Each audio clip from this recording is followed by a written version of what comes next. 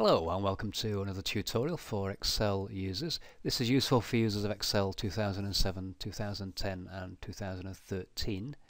You'll obviously know that Microsoft have dumped all the menus and toolbars and replaced them with the ribbon, which is basically a tabbed toolbar. And one of the problems with this ribbon is that some of the commands that you would normally expect to see on the toolbars are no longer visible. An obvious one is File Open. So to open a file at the moment, you click on File tab and click on the Open option. You'll also find Save As. So effectively the File tab is now what used to be the File menu.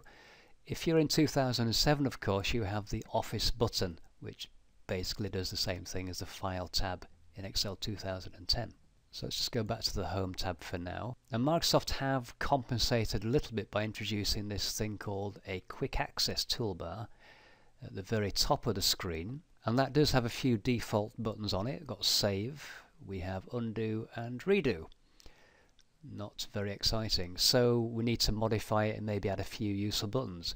Now just to the right of that little toolbar is a down arrow, and if you click on that, it opens up a set of options where you can choose some new buttons. And on the list we have New, Open, Email, Quick Print, Print Preview and Print, and so on.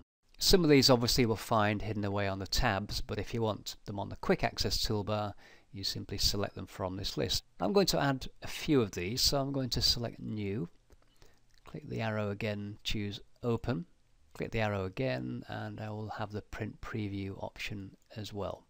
Now if you don't like the position of the buttons, you can also reorganize those. If I click the drop down again, come down to More Commands, there's a few things we can do here. We can reorganize the buttons, so if I want the New button to be first, I simply select it in the list there and choose the up arrow. I can also maybe move Open to be the second one, and I can maybe move the Print Preview so it's the third one, and Save is fourth, Undo and Redo fifth and sixth.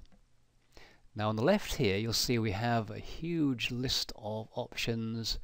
There's popular commands. If I click the drop down there, you have access to all the existing tabs and a few others as well. So just for now I'm going to leave the popular commands there, and let's say we might want to add Paste Special, which might be useful, and click on the Add button and that'll pop it into a location on the right. Now if it's in the wrong location, as I said before, you can use the up and down arrows to relocate it if you want to. I'm going to put that to the bottom of the list there. So then I can simply click OK, and there we have the new options on the Quick Access toolbar. If you would prefer the toolbar below the ribbon, then you can do that by clicking the drop down arrow again and go to the bottom of that list and click on Show Below Ribbon, and then all your Quick Access options appear a bit nearer to the spreadsheet. Just for now I'm going to move it back though, because I prefer it back at the top. Now if you've added lots of options on there and you change your mind, you can go back and reset the Quick Access toolbar. Again, come to More Commands on the drop down menu there.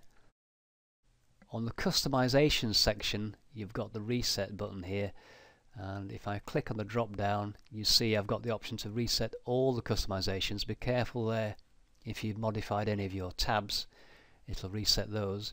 Here I'm just going to reset only the Quick Access toolbar.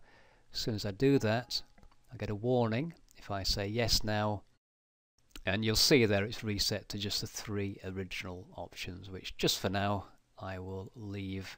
So there's a few tips on how to modify that Quick Access toolbar and possibly improve the way you work with Excel. Thank you very much for watching this tutorial, and I'll see you next time.